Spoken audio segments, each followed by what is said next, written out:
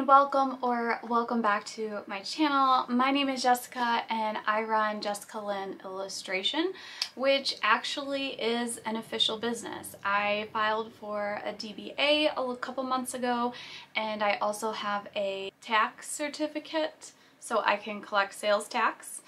And I wanted to do a studio vlog. If you saw my last video, it was kind of like a chatty catch-up video about where I've been and what I'm looking forward to and what I'm working on, which actually is markets.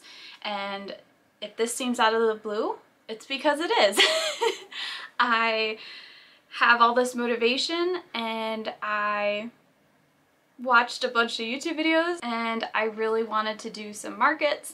So I filled out some applications and paid for booth spaces, and I currently don't have anything to really sell. So that's what these studio vlogs are going to be me doing and working on leading up to the first market, which is actually less than a month away. Kind of freaking out. It's going to be June 9th and 10th at a nearby winery.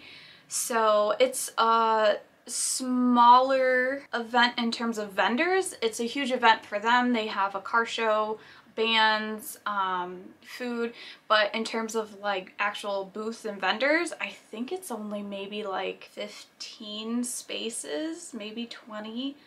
I go to it myself as a patron customer, so I've never done any art markets ever. So getting everything together for the first market is going to be huge and a lot of stress and a lot of things. But once I have those things, the markets going forward are going to be much easier. So there's a lot I have to do in the next month to get ready, not only getting the booth set up and the displays itself, but the products that I'm going to be working on. I have no idea what's going to be popular or what people are going to be interested in buying. So I'm kind of just making products that I'm going to want to make, and I'm just going to estimate quantities, and we'll just have to reevaluate after the first market. So we have a few things that we're going to be doing in this studio vlog to prep for the market. I'm going to show you my plans. I did a whole drawing of my booth and what I'm thinking in terms of how I want it set up and the kind of products that I want to have and how I want to display them. I'm going to show you a couple paintings that I've already done that I'm going to turn into products. I got some samples today for some things, some print samples, I got some fabric samples, so that's really exciting. I signed up for a square reader, so that got delivered and I'm gonna unbox that. So yeah, let's just jump into my plan. So my desk is a little messy, so I apologize, but here is the market prep planning book that I have, and on the very first or last page, whatever, is my plan. So let me zoom in. I tried to do this in somewhat of a scale of a 10 by 10 space. It seems to be the standard for these art craft fair markets.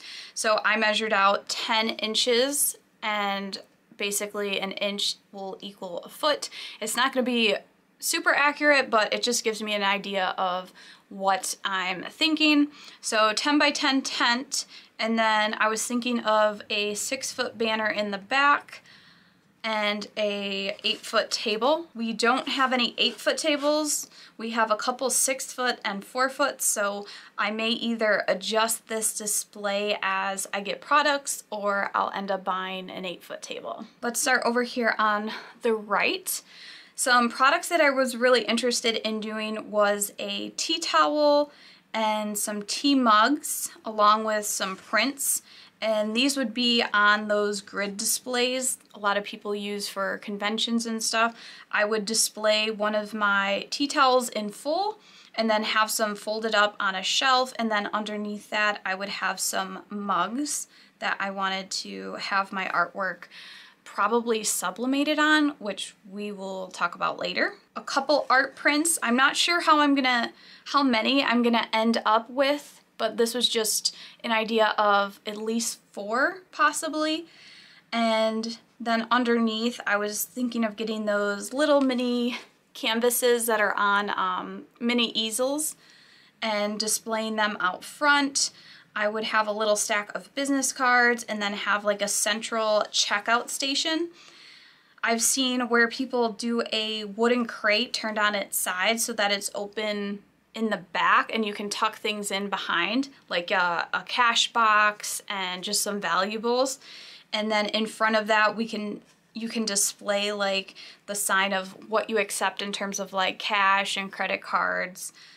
And then I would also probably put my square reader on top or in the back, and in front of that, like while people are checking out, I will have an email sign-up list. I have a bunch of pins that I've previously done. I still have quite a few left, so I think I'll put them in a basket next to the checkout station just because they're smaller items. I have over here a frame, and I'm not sure if I want to display a price list here or do a framed original.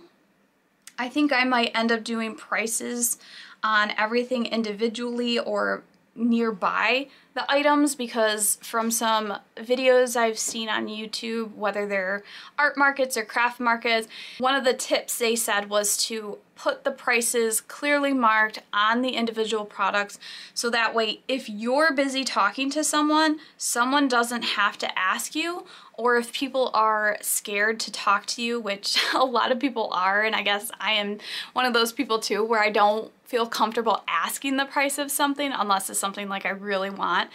So that way people don't have to talk to you if you have things clearly labeled. So I think I'm gonna end up going that route, and then I'll either do a framed original or this whole setup was gonna change and I don't have to worry about that. And then over here on the other side, I'm gonna do a card rack, and I think I'm gonna do approximately 6 greeting cards. So I have to come up with 6 greeting card designs. And then something I really wanted to do was like a weekly planner, the tear-off pad ones.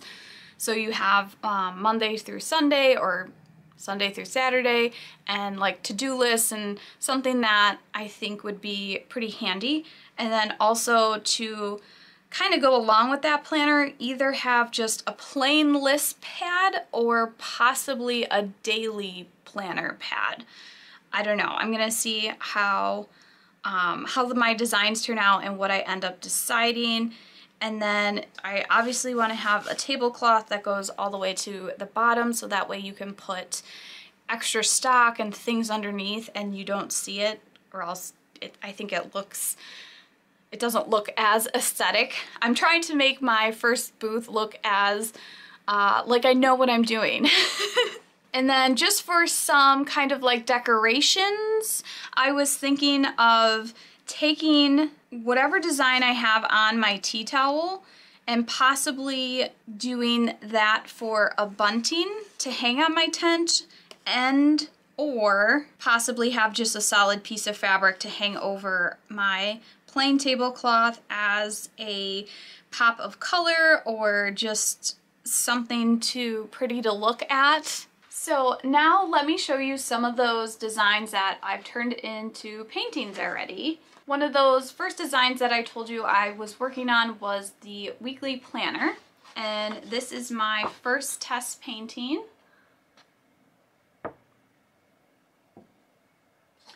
So I actually think this looks better on the camera from a distance than it does up close. I was not happy with how this turned out. The next design I wanted to work on was the envelope of flowers. So this was the first design I did with that, but I wasn't exactly happy with the 3 blue flowers in the center. Now that I'm looking at it, I feel like it's alright, but for some reason I really just didn't like the center portion of this, and I actually painted a second one. So here is that second design. And I feel like this design has a little more variety, but I also did not like that I put a flower pointing out when these are pointing up. I don't know, maybe I'm just being a perfectionist which I don't have time to be a perfectionist. I really should just pick one of these designs today and move on. The next thing I wanted to work on was that tea towel to go with the tea mugs. And I knew I wanted some kind of floral pattern or a seamless design for that. And here is what I came up with. I actually really love this, how this turned out. This is one of my favorite paintings so far, and then you can see the negative heart in the center. So I don't think I'll do any tweaking to this other than possibly scanning it in and learning how to make this a repeat pattern design. So I was trying to come up with ways to be able to still make something of a quality product. And I think what I've decided I'm going to do is actually order fabric through Spoonflower. If you don't know anything about Spoonflower, it's a website that will makes custom fabric, so you can upload your designs and they'll print it on whatever kind of fabric you want. They have different kinds of fabric you can choose from, and then they'll ship it to you. So I think that's the route I'm gonna go. I actually have a sewing machine in my closet that I've not touched in years, and it might take me a little bit to get out and get going again, but I used to sew in the past. So a tea towel is just really a square, a rectangle, so it shouldn't be that hard. And I actually ordered some Spoonflower samples, so that's going to be something we unbox in this video together. And ideally, I'd like to order some fabric today. So, but I still have yet to scan this in and look at making a pattern design, so that might take a while. And then the last painting that I have worked on is this. This was that mug design I told you that was the kind of like rainbow of flowers that would wrap around the mug, and then also be a card design, which would probably be a landscape card design. I'm not 100% happy with this one either. Some of the flowers look a little crazy. Like I think these purple flowers are a little too big, and then I started to do another blue flower design and then just stopped because I didn't like it, so I think I might get rid of that. And then this is supposed to be a poppy. I didn't like how that turned out. And the daisies, or not daisies, dandelions, I thought I put up a little too high. So I don't know how much post-editing I can do with these watercolor paintings. So I may end up just repainting this all together as well. So those are the only designs I currently have done. There's still several in my sketchbook that I wanted to work on. And then also, like I said, we have some samples that we can unbox now. Sterling, do you want to say hi to the vlog? Hi, baby. This is Sterling. I don't think he's been featured in any of my videos yet, but he is a Weimaraner. So here is the sample pack from Spoonflower that we are going to unbox now.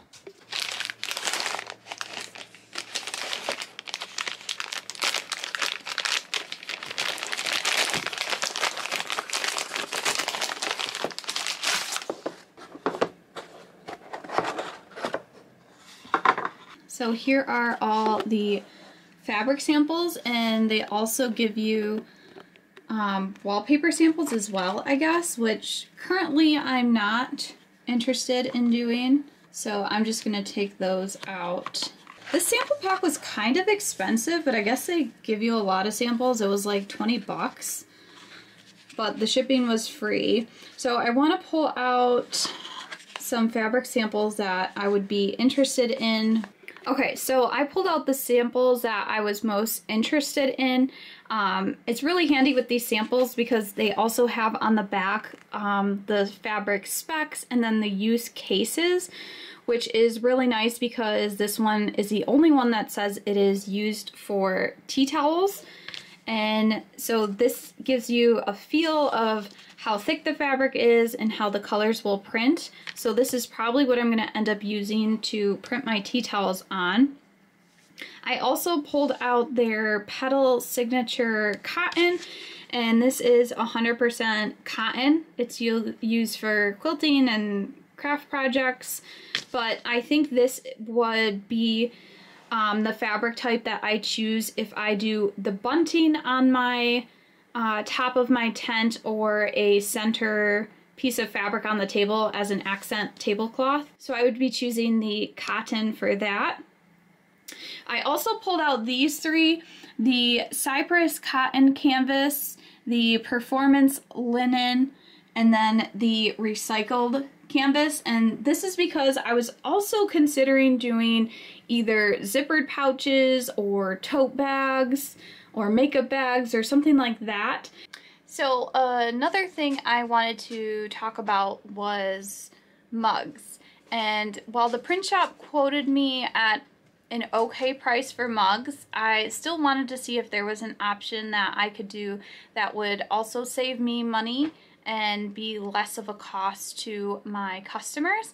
And after doing some research, what I found was you can actually have companies print sublimation for you. So like, I don't want to invest in the sublimation printer and the paper and the inks and do all the troubleshooting. If they already know how to do it, I don't mind paying them to print my designs on paper and ship it to me, and then I can heat press it. So I calculated it out, and it seems like it would actually be cheaper in the long run.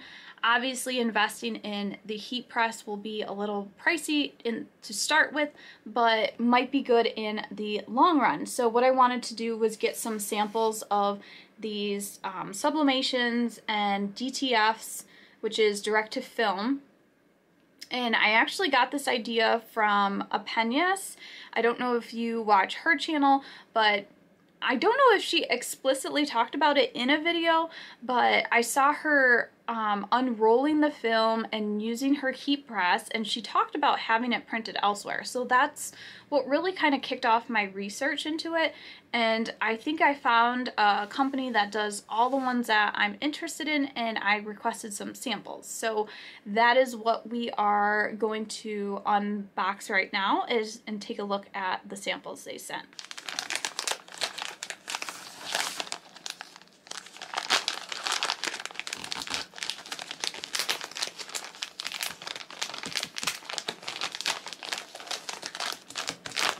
So let's see what we have here.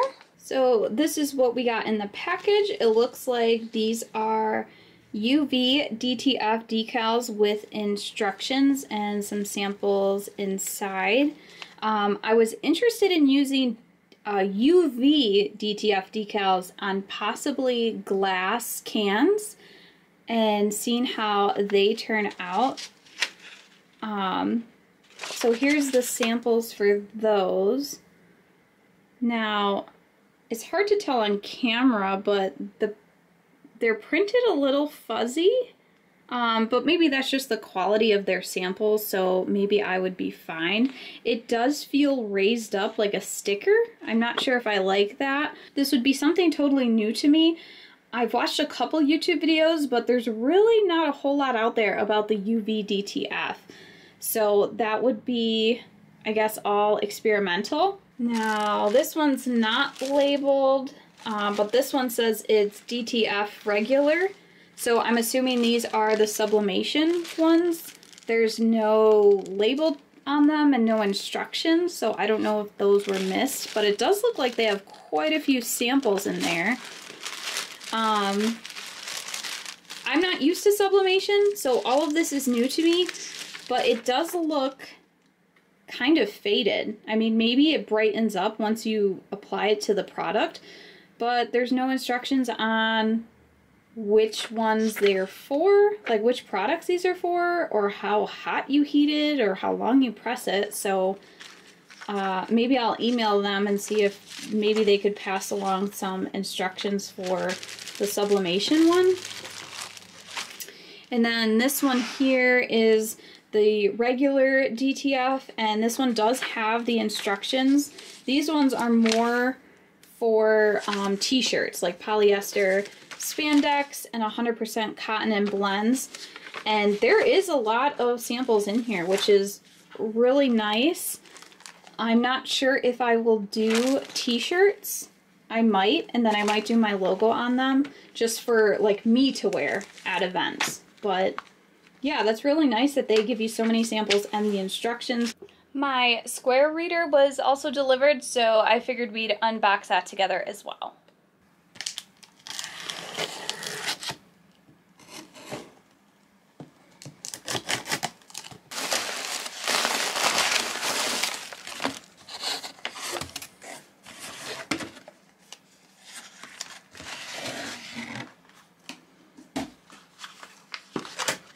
So I believe this is the free one.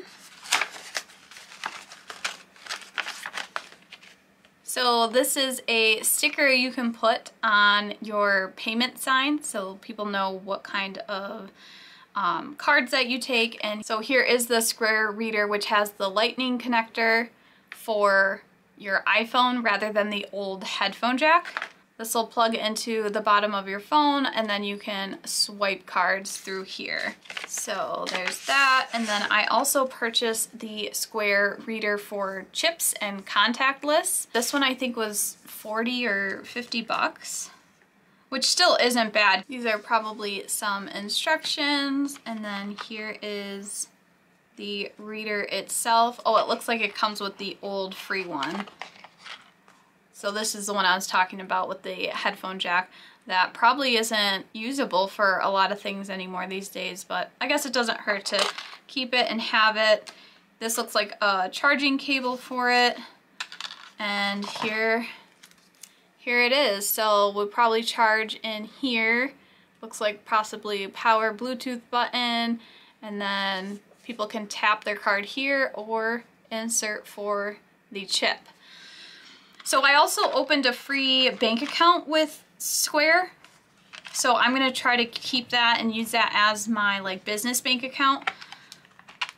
And I believe they're sending me like a card to go with it, but I still have to like set this up and get the app, and I'm sure that's gonna be a whole process to add all my products and inventory. Oh, there's so much to do.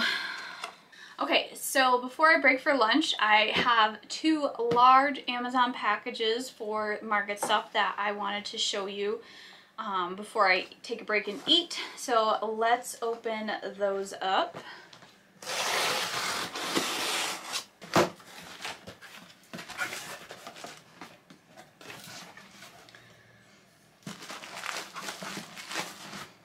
I hope nothing's broken. Let's see.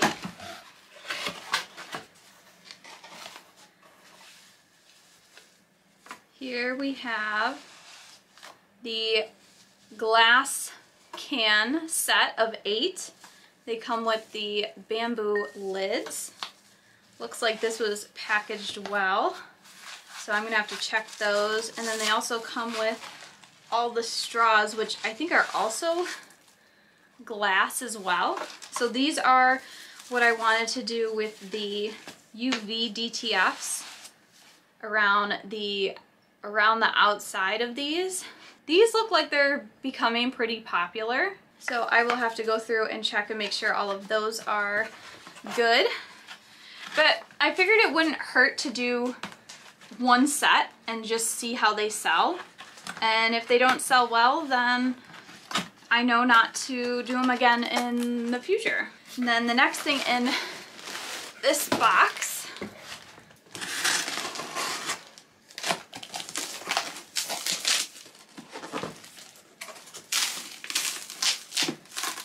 it looks like these are some sample sublimation sheets, and this is what it is.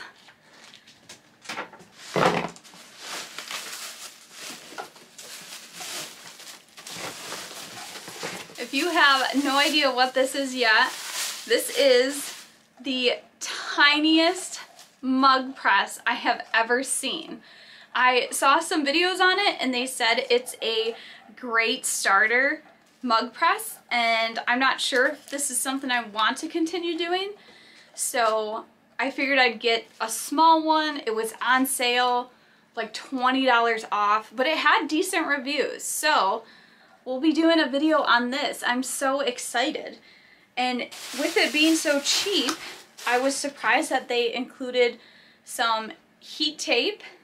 There's also inside here some heat gloves. And then they sent the test sublimation prints. So that'll be something fun and different to try out. And then the last big box.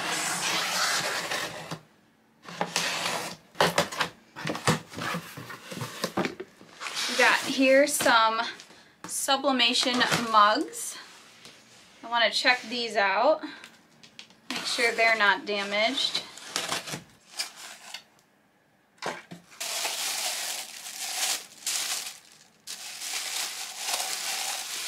Ooh, aren't these so pretty? So I got it with the blue handle and the blue inside, and then it's got the sublimation coating on the outside. So I thought these would be super cute with my flowers along these. I'm so excited. I just hope it works out. So those look like they're packaged well. And then lastly, I'm not going to open this one. Ugh. Well, this is heavy. But you can see from the picture, it is that white metal wire cube storage grid that I'm going to use to display stuff. So I'm going to leave this one packaged up so that way I don't have to worry about it missing pieces or anything. So I'll leave this boxed up, set it to the side, and I'll dig it out once we start doing the display stuff, which will be closer to the show. So that is all I have for a market prep haul unboxing. Oh, I do have the prints I can show you. Okay, so while we're still here on the floor, I wanted to show you the test prints I had done using that Celtic knot painting I did in my last video. And they printed it on 2 sheets, 2 different types of paper. There's an uncoated and what they call, I believe, a satin, so it has a semi sheen to it. It's not the high gloss, but it has a little bit. So here are the 2 prints. Now, they printed so vibrantly. I was really impressed. This one is the one that's called Silk Cover. It has the semi-gloss sheen to it, and it feels very smooth, where this one is uncoated, so it feels more matte. It doesn't have quite a sheen to it. And I don't even know on camera if you can tell the difference between these 2. This one, the uncoated, has a slightly whiter paper, whereas this one's slightly like ivory colored or off-white, I would say. But I don't even know if you can tell on camera. So here's a close-up. Yeah, it's so hard for me to choose between which one I want to go with. I think I'm going to go with the uncoated. It just feels more like natural paper. But yeah, so these are huge prints. I think they said this was 13 by 19, and I might actually get some prints done in this, I don't know, mini poster size, I guess. Do you think they would be pretty hanging in the booth in the back? I don't know. Let me know what you guys think. So that is it for all the unboxing, show and tell. I'm gonna go eat some lunch, and then I think I'm gonna get to work.